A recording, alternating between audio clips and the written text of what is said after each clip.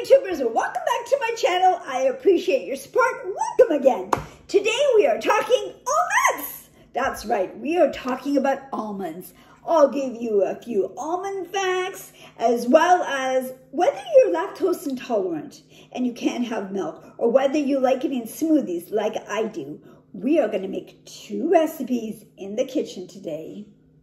Quick ones, and they gotta be easy, because you know I like quick and easy. I don't like to hang out in the kitchen for too long. You know what I'm saying? So let's go nuts!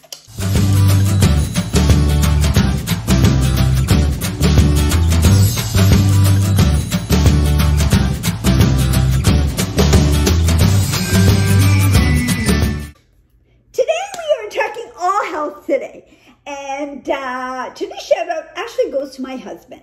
My husband decided that he wanted to buy some almonds from Costco, which he did. He bought a big bag of almonds and another big bag. Two big bags of almonds. So I put some in the fridge, I put some in the freezer.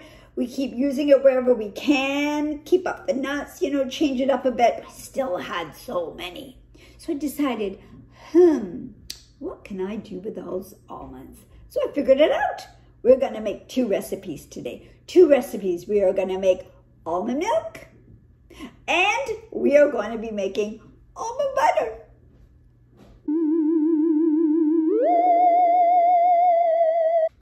Me, a nutty professor? I don't think so. Do I look like a crazy professor? Don't say anything. But we are talking all almonds today. Let's do it. Some almond facts, if you didn't already know. Almonds are very good in healthy fats, very high in fiber, high in protein, high in magnesium, high in antioxidants. Oh, wow, look at that. And it can also reduce your blood sugar level, reduce blood pressure, and reduce cholesterol as well. Wow, so good for you. So many benefits of eating almonds, as well as it can reduce your hunger. So it helps with promoting weight loss as well. So much good for you in almonds. Keep eating them. Almond milk comes in a variety of flavors. Unsweetened, sweetened is also combined with coconut, usually in the store, as well as there's cashew milk and oat milk. So many varieties. So I believe you can incorporate this recipe into different things. But today we are making unsweetened almond milk at home. And I gotta tell you, it's super easy. I tried it last week. And oh my God, I was so surprised. I've already finished it. So I'm going to make another batch for myself. The hardest part, oh, sorry, I'm just having my smoothie here. The hardest part of making almond milk, believe it or not, is straining it. That's it. And I even bought a little product to help strain my almond milk, which I'll show you in a second, which we'll open and give it a shot. So let's get started. So I started with 1 cup of almonds, and last night before I went to bed, I soaked them in water. And you do not want to cover them because you don't want bacteria growing in that water, because it'll go into your almonds. So you want to make sure that you drain these guys a few times so that you're starting with fresh almonds. So let me do that, and I'll meet you back.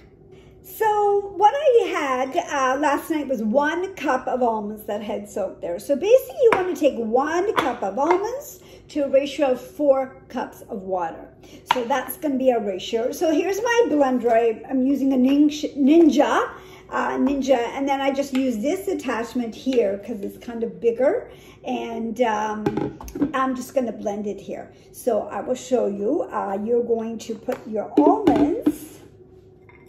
I'm not a cooking show expert. I'm not even a show cooking expert. Anyway, you put the 1 cup of almonds there, and then you're going to take 4 cups of water and add it in.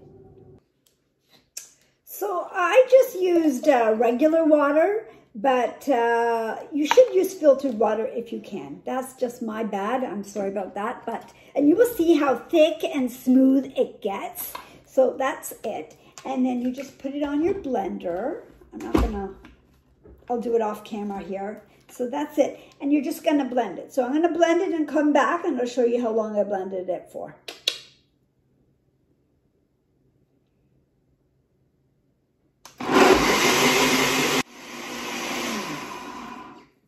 Now it says to blend for about 2 minutes or so, but it depends on your blender, right? So now I can see all the almonds have been starting to get cut in little pieces, and I can see the skin peeling off right now. You can take the skin off, but because we're going to strain the almonds out of there, you don't need to worry about that. Remember, easy peasy.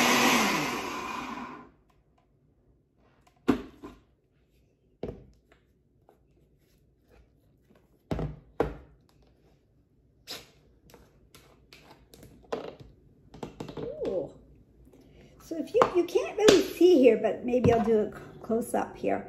It looks like really thick milk right now. Really thick milk. I can see all the almonds at the bottom. I don't know if you can see with all the peels and everything. So I'm going to blend it for a little bit more. I just find it's still a little bit too thick. It's been only about a minute, so I'm going to do it again. Okay, maybe for another minute or so.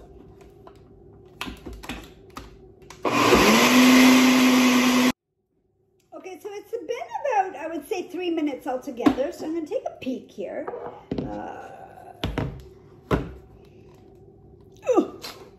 Okay. So it looks much more thicker. So it's been about 3 minutes. And I'm just going to go to the bottom and see, yeah, everything is pretty well fine. It's very good. Okay, so I'm just going to pour it in a glass for you just to kind of show you the consistency. I told you I'm not a cook. See, and it's nice and thick. So now what we're going to do is strain the almonds from there. Okay, so it's time to strain it now. And last week when I tried to make it, I used a cheesecloth. It was okay, but it was a little bit messy. So this is what was called for, actually. It's called a unbleached reusable nut milk bag. I didn't even know there was a thing. So it was $3.79 at Bed Bath & Beyond with 20% off coupon. So it's super, super tiny, and it's like a cheesecloth. To me, it reminds me of like a little gift bag. It's really, really tiny holes in there.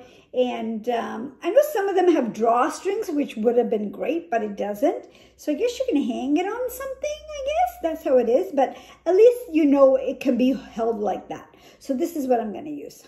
Okay, so we're just going to use this little container. I'm going to try to measure it for you and show you how much milk comes out of it.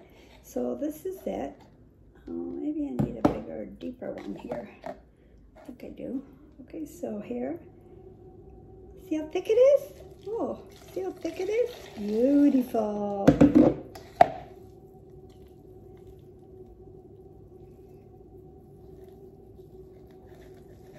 Okay, that's all. So I would probably try to find the drawstring one. Okay, so there we go. Just strain it like so.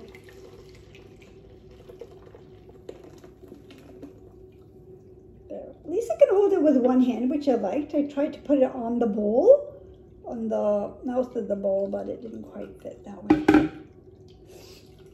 So there you go. See? And then what you want to do, I just give it a little bit of help. And I just squeeze it all out.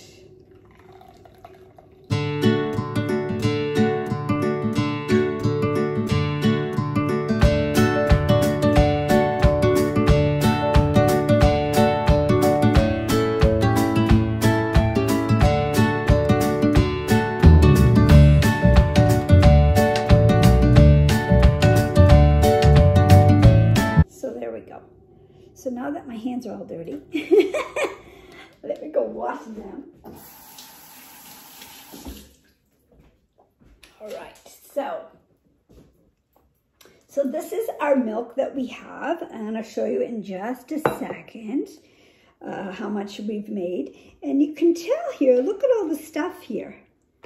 I will take another shot of this for you. Look at this. This is all stuff that came out. And if you don't want to throw it away, they say you can use it in your baked goods. If something calls for almonds or almond flour or something, just put it in. You get all that goodness. So I think I will save it, and I'm going to use it for another time. And so I'm going to measure to see how much milk we got out right now. So this is how much almond milk was made from 1 cup of almonds. Isn't it so cute? So you just want to put a lid on this, make sure it's sealed tight, and put it in the fridge for at least about no more than 5 days. But I know in my house, one of those big boxes, I believe they're 1.89 liters. Lasts me anywhere from 2 to 3 days. But I would rather use this. This might last me maybe 2 days, but I know exactly what's in it, and I've made it from scratch. So this goes in the fridge, so enjoy.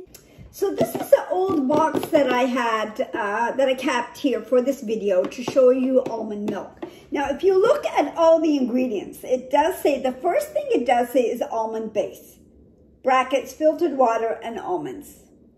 That doesn't mean anything. You don't know how much is the almonds and how much is the water. And I actually read that when I researched this, it actually contains 2% almonds. 2% almonds. So there's a lot of the stuff that you're drinking here. And why don't you go take a look at some of the ingredients? And there's preservatives and things to make it stay and last longer, right? But also, just want to say unsweetened. I bought oat milk by accident the other day, unsweetened, and I looked on there was 9 grams of sugar. So this one is 0 grams unsweetened. That's what I usually like. I try to take the sugar out of my diet, but really watch labels. But why? You can make your own. So almond butter, this is what we use in our house mostly. I know there's cashew butter, there's sunflower butter, there's so many butters out there. I buy them 2 different ways currently. I can go to the natural section of a store and you get a little bottle like this and it's like $9–10. So it's super expensive. Another place I go to is Bulk Barn. Sometimes they have machines set up where you can grind your own butters and it just grinds right there in front of you. It's just almonds. It's nice and fresh. I know exactly what's in there. So they say. Anyway, but that's what I do. And it's still expensive, but so much better than the store-bought one. So why not make your own? Okay, the hardest part of making almond butter, believe it or not, and it was hard for me, is the blender part. I almost killed my blender. Not killed it, but I paused it a few times. I do not have a Vitamix blender. I was actually thinking of getting one last week. It was on sale at Costco. But I think I will. I missed the sale, so I'm going to have to hunt one down, especially now that I'm going to be using almond butter. I'm going to get one. So that was the hardest part, was the blender. Oh my God. So don't think it's hard. Easy peasy. Go for it. So we're going to start on our almond butter now. And what you want to do with this, I put 1 cup of almonds in a pan, and we're going to toast them for about 10 minutes. So we're going to toast them for 10 minutes, and I'll meet you back. Oh, I got 2 beeps going on. My tea is warming up, and my almonds are just being roasted. Give me 2 seconds.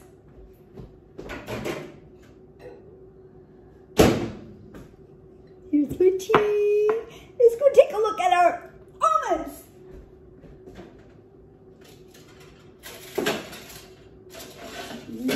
They smell delicious. So it's been 10 minutes at 350. 10 minutes. And once they're fragrant, you know they're pretty well ready. So I'm going to let these cool down just slightly. Right now, they're very hot to the touch. So you want to wait just until they're okay to touch, but still warm. So I'll meet you back. Okay, so they are warm to the touch. And what we're going to do is we're going to use my Ninja again. But don't worry, I'm going to get a Vitamix, like I said. So I'm going to use this attachment instead because it's a little deeper, I guess. I don't know. You don't really need it deep here, right? So I put this on. And I'm going to take my warm almonds and just put them in. Put them in the blender. Oops. Blooper. Okay.